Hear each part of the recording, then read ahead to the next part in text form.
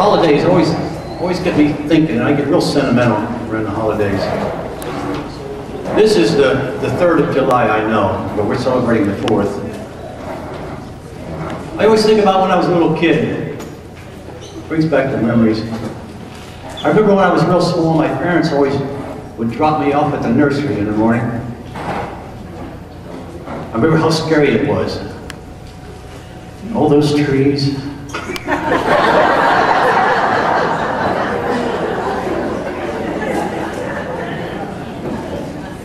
My mom is older now, of course, everything's changed. And her eyesight is getting pretty bad. She gets new glasses every year or so.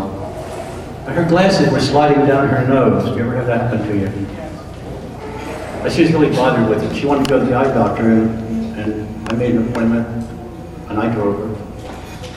We got there, we pulled up at the front door, and you know, you couldn't park there, you had to park over in the parking lot.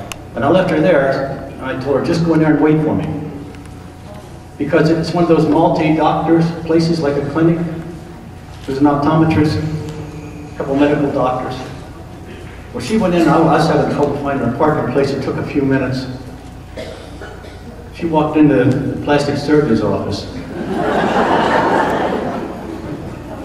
And the nurse looked up, she said, "Can I help you?" She said, "Look at me. What do you think?" She said, "You see how low they are?"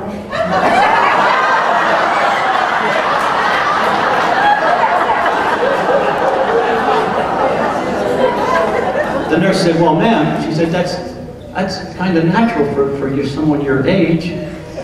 She said, "Oh, they're the lowest." She said, "If I didn't have a chain on them, they would hit the floor."